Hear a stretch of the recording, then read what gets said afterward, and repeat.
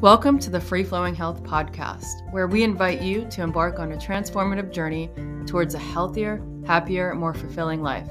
Each episode brings you a dynamic exploration of the diverse aspects of health, wellness, and healing. I'm your host, Lisa Brown. Join me as I engage in intimate conversations with inspirational guests who share their unique stories and insights. These conversations will take you beyond conventional thinking, encouraging you to break free from the constraints of a one-size-fits-all healing approach. Our mission is to empower you with the knowledge, tools, and motivation needed to inspire real change. Are you ready? Let's dive in. Welcome back, everyone, to the Free Flowing Health Podcast. It's a rainy day here in Southwest Florida. Today's guest is tuning in from Chicago. She's a licensed esthetician, and we're going to dive deep into the topic of how gut health affects skin health. And I'm really excited to talk about this, especially because as a teen, I was somebody who suffered terribly from hormonal issues, a face full of cystic acne, which led to depression, anxiety, and a whole host of other issues. And it took me literally a decade to figure out that what I was eating really was affecting my external health. So Samantha, welcome to the show. Thank you. Thanks for having me. I'm so excited to be here. Yeah, so we're gonna get into, you're a mom, you're an entrepreneur, you're a business owner. We'll talk about the company that you just launched. But to start, I would love to hear a little bit about your journey and your story and how you came to be an esthetician. Yeah. So I've been an esthetician for 21 years, and I didn't go into aesthetics because of my skin. I kind of fell into it by accident. But as I got into my 20s and I wanted to start a family, I went off birth control, and suddenly I was dealing with adult acne, which I never had acne. So this was a first for me. And going to esthetician school, we learned how to treat acne. So I was doing all the right protocols, all the right treatments, using the right products, and nothing was clearing up my skin. And it was very frustrating because I remember trying to help other people with acne. And I remember thinking, like, how can I help them with their skin if I can't even help my own skin? So it was very frustrating. And then I was lucky when I was pregnant. I have 3 babies, but when I was pregnant, my skin was clear with each pregnancy. So I was just like, oh, this is probably hormonal acne, and it eventually will clear up. So after baby number 3, I had a lot of weight to lose. And a friend of mine who was a dietitian was like, you should try this gut cleanse. It's only 14 days. You'll drop all the baby weight. And I was like, great, let's do it. So yes, I dropped the baby weight, but I actually might notice for the first time my skin cleared up, and it was like clear within a week. And then once I started eating more inflammatory foods, my skin started breaking out again. So that's when I started going down that rabbit hole of like realizing, okay, acne isn't just topical like I was taught. Acne is actually coming from inside the body, and it's an inflammatory response to our gut health. So I've been on a Yeah, mission ever and since. I love that. And it's so important. I wish I knew somebody like you when I was Right? just a teenager or a young adult, because Mhm. having been raised on the standard American diet and eating Yep. tons of processed inflammatory foods and not making that connection, going to the doctors, dealing with issues, being put on birth control when I was not Yep. even sexually active for, cysts on my ovaries and things like that. And just the stress, the lifestyle, the over caffeinating, the not sleeping. But really, my gut was really messed up. And, I suffered on a daily basis. And then, going to the doctor, and they put me on Accutane as well, and all of these different things, and struggling with the psychological effects of having a face full of cystic acne. Everybody pointing it out, trying to be well intentioned. Oh, have you tried this? Right. Have you tried that? Spending thousands of dollars on every single over the care product. This is before I got into natural health. I began to make dietary changes. So, can you just take us through that process then of, what exactly did you have to change about your diet? I know you said you did this gut cleanse. Like, what was that process like? What was the timeline? And what kind of improvements did you see, even beyond maybe skin? Yeah, I mean, obviously, I lost weight. It was a 14-day gut cleanse, and it got rid of all those inflammatory foods like soy, peanuts, eggs, dairy, gluten, sugar. For me, I feel like it was gluten, dairy, and sugar. Those were the big ones. And I feel like that's very common for most people. Um, And it's interesting because it's like I was at that in that space where I was willing to give up all those foods. But a lot of times, and I have this struggle with clients all the time. I'm like, you have to make this decision. Like you have to make a lifestyle change. You have to want to do it. And I feel like that's a struggle for a lot of people. Like they have to want it bad enough. Otherwise, they're not going to make the changes. But I feel like, gluten, dairy, sugar. I mean, now there's even studies proving that dairy Yeah. and acne go hand in hand. So, That was one of the first things actually that I gave up and began to find some alternatives. And for me, it right. wasn't like a quick fix. I didn't have all Yeah, of that information, and especially because my face was literally covered, like every square right. inch of it. So, it took me like a couple of years, but then also finding a holistic esthetician to work on the external portion of it for many, many months, if not like Right. years, to get rid of all of the scarring and to use some of the more natural stuff like I guess the fruit peels and things like that. Yeah.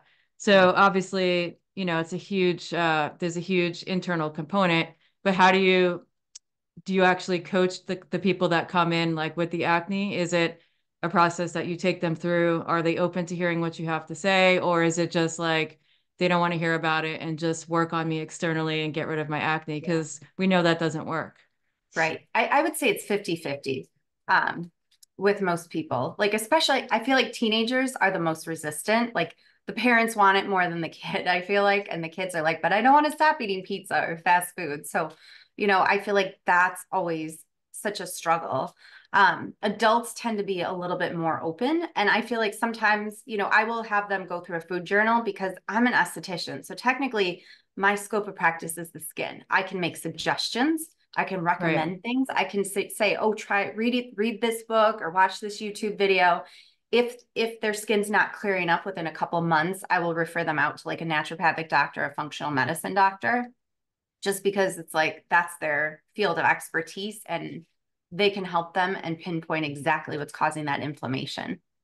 Right. So you're serving as a guide and then like, providing them with resources, which is also a really important, part of their Right. journey to begin to heal.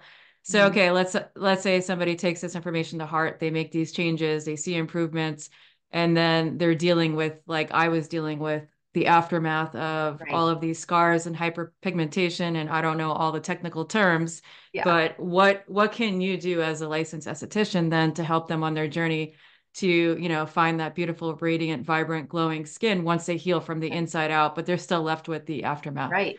Yeah. It depends on the severity. I mean, there's topical things like enzymes we can use, like you were saying, you've done fruit enzyme peels. Vitamin C is really good. I always, always, always SPF because anytime you're out in the sun and your skin's not protected, it's just going to darken those areas more. Like even just driving around in your car, I call it accidental sun exposure because it's those times where like, oh, I'm just going to go run to the store really quick. Oh, while I'm out, I'm going to go run here. And it's like, those are the times we get the most sun damage because we're not thinking about protecting our skin. So it's like, I always tell everybody, keep it with you, be extra diligent. The minute you know you're going to go somewhere, put it on your face because any sort of sun is just going to darken those areas. There's a new treatment that I just launched a couple months ago called microchanneling.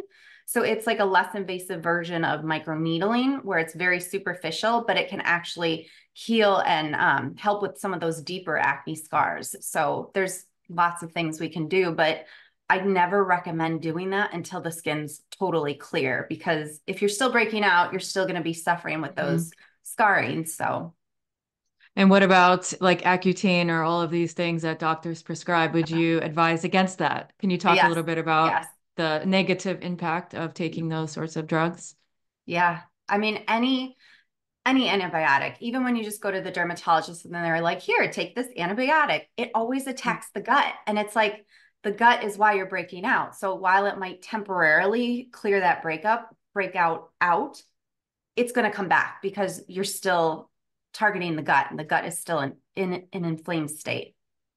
And I will say that my parents, took me to the doctor as a kid. I was sick all the time. So many Yeah. antibiotics, in addition to such a poor diet and having, no way to process the amount of stress that I was under. So maybe like in my case, it wasn't just a 2-week cleanse. I eventually did several deep organ cleanses, including the gut, but it took me so much time. So probably the severity of what's happening within and how many rounds of antibiotics and how many drugs that you put into your system, not knowing the ill effects. So I'm sure that it's not like a one size fits all 2 week protocol is going to heal Right. everything, but I think it's a great starting point. Yeah. Um, yeah. So do you want to talk a little bit about the skincare line that you created? Yeah, I would love to. Yeah. Yeah. So I just launched a skincare line for tweens and teens because I don't know if you're aware, I have a tween daughter and I have two boys that are tweens and teens as well. But What um, is a tween, by the way? Sorry. okay, Can you tweens define are what a like, tween is? I would say ages 7 to 12.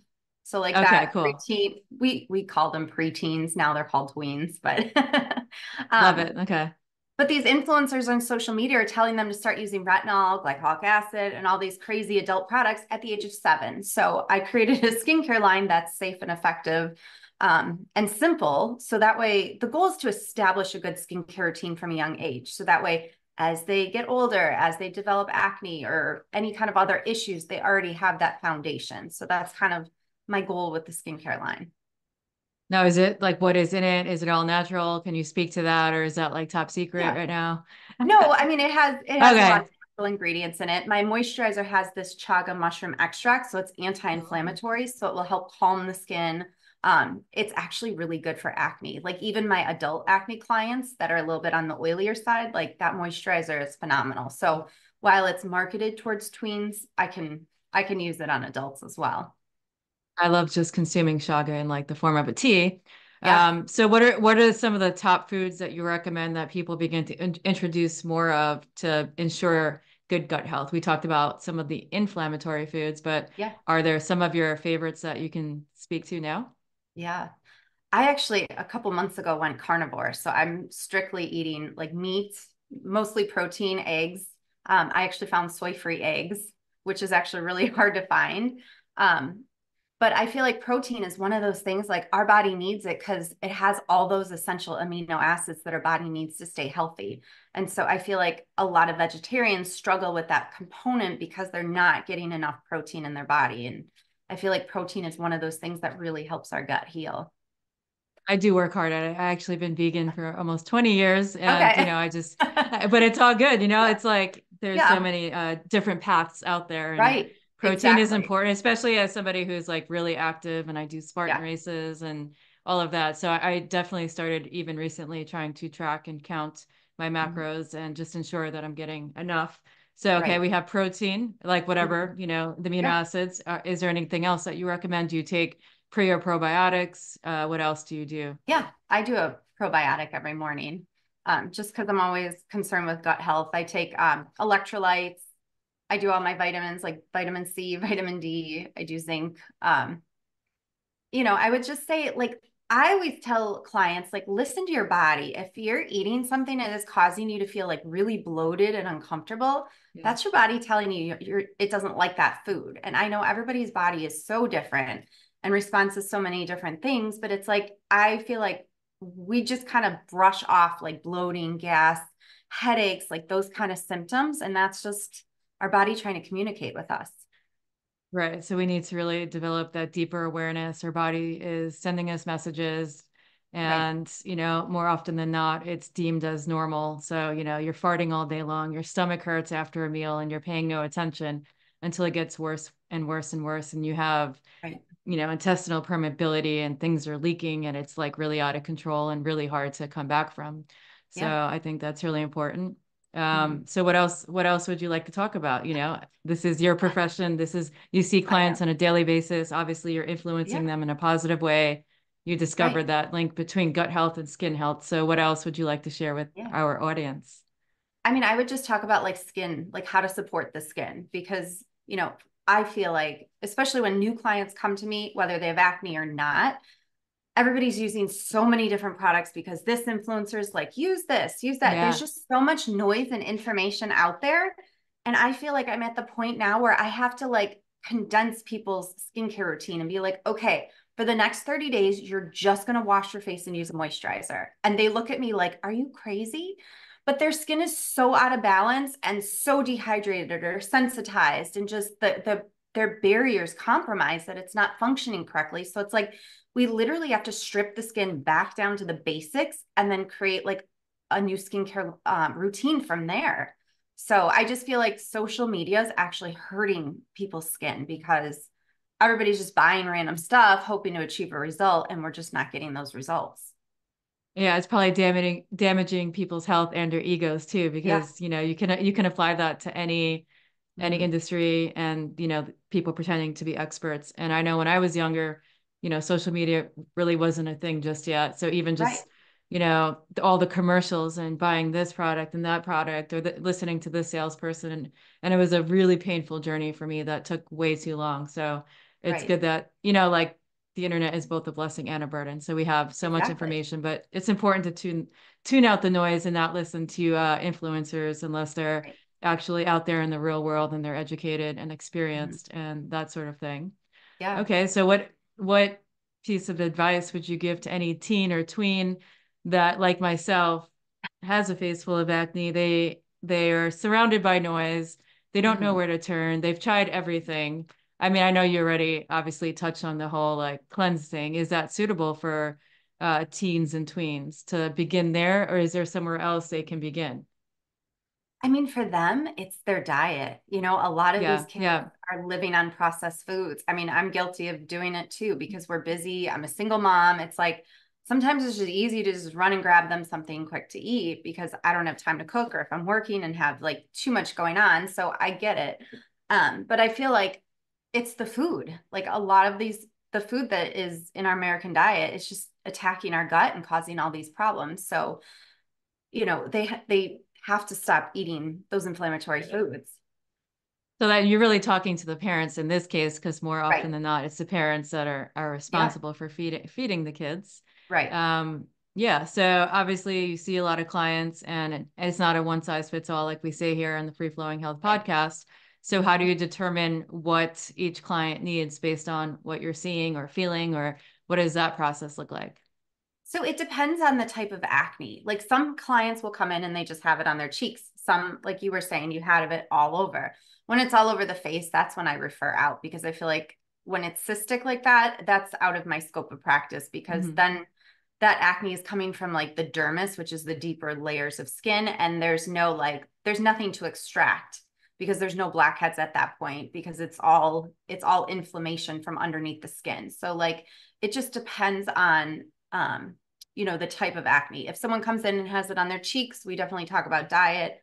The three things I always tell them: start with dairy, do that for 2 weeks, or keep a food journal, do that for 30 days, see if you can pinpoint, like write down everything you eat. And then at the end of the day, write down your skin. Like I had 2 breakouts or I had clear skin today. And then on those days you're breaking out, go back and kind of take a look, see if you can figure out, oh, I ate this, and this on these days and I broke out. So just kind of being, I feel like that awareness piece is huge because once we know, then we're more willing to make a change. Oh, absolutely. Yeah. So keeping a food diary and maybe even delving deep into an elimination diet where Yeah. you kind of get rid of all these inflammatory foods and Right. really slowly begin to reintroduce them, keeping that journal because awareness is the first step to change. Yeah. Um, yeah, so obviously gut health, what you put into your body, the food counts, but do you ever look at, the human being as, from a holistic perspective, the stress or not sleeping or anything like that affect the gut? Can you speak to some other factors that might influence gut and then be reflected through the skin and on the face? Yeah. I mean, even aging, like hormonal Hmm. issues, like women that are going through menopause or perimenopause, I feel like that's a big one because, yeah, a lot of them, their bodies are under a state of stress. They're not sleeping. They're not getting like, they're in that, their skin's starting to dry out. So it's like there's all these different components.